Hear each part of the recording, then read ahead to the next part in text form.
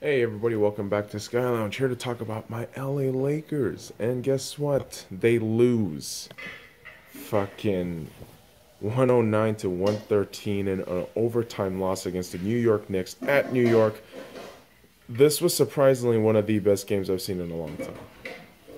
From the Lakers perspective and maybe even the New York Knicks perspective. I haven't seen the Lakers boys, play that kind of competitive level in a while. And holy shit, I mean, Lonzo went off. Good God, he had like, what, 17 points. I want to say 7 boards and 9 assists. But let's fact check super quick because he was just on fire. You know what? 17, 8, and 6, 46% on field goal, 2 steals, 1 block, and 1 turnover. And then the other fucking guy we'd talk about, the unicorn, Kristaps Porzingis, 37, 11, 8, 54% field goal percentage, 1 steal, 5 blocks, and 3 turnovers. So what does that really tell you? Yeah, he's a bit fluky on the turnovers still right now, but oh my God, those blocks were ridiculous. It was ridiculous to watch those blocks, and you just kind of think, wait, why is Lonzo, a 6'6" guard, going against a 7'3", 4, right? 4. What the fuck?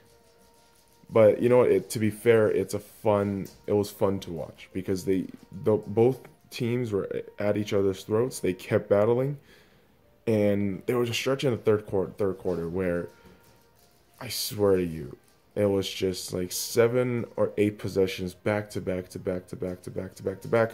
They were scoring left and right. It was Kristaps going for a layup, and then Lonzo would go for a layup. Fucking Kristaps goes for a fucking 3, splash. Fucking Lonzo goes for a 3, splash. It was just an incredible game.